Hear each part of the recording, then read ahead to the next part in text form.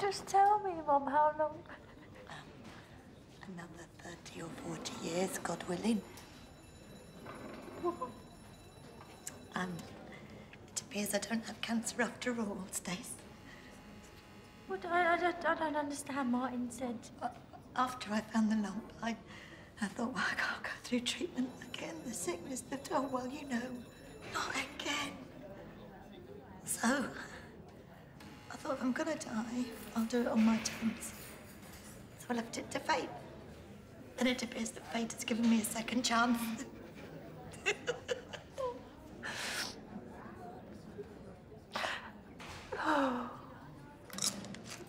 Anyway, enough about me. What about you? I want to know everything. It's been awful not being able to visit, you know. How have you been managing? Are you still friends with that woman, Eve, is it? Don't worry about me. Anyway, so how did it end up with the police? Well, I've been charged. Just have to wait and see. I don't mind. I did do it. Ruby has pleaded guilty. Oh, well, she's done that to get a shorter sentence. She knows how the system works, Mum. I was hoping it was her sense of karma that made her do it. As long as she stays out of our lives, I do not care.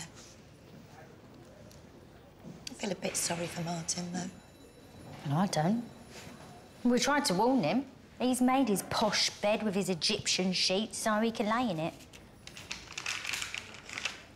You did love her, you know, Stacey.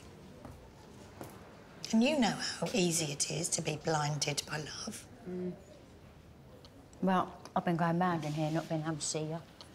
And to think you've gone through all that on your own. You thought you were going to die and then you found out you're not. Well, I wasn't completely on my own. Daniel was with me. In here and here. And when things got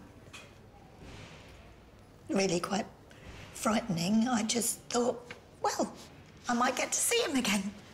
I know. Still might, though, one day.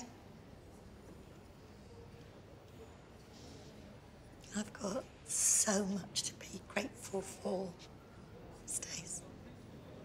I have got my health. I have got you, I have got Sean. Do you know, I think I might be the luckiest person I know. Yeah? Well, I hope that luck lasts, because when Ruby gets out, she'll be gunning for you. Oh, she can do what she likes. When you've stared death in the face twice, nothing scares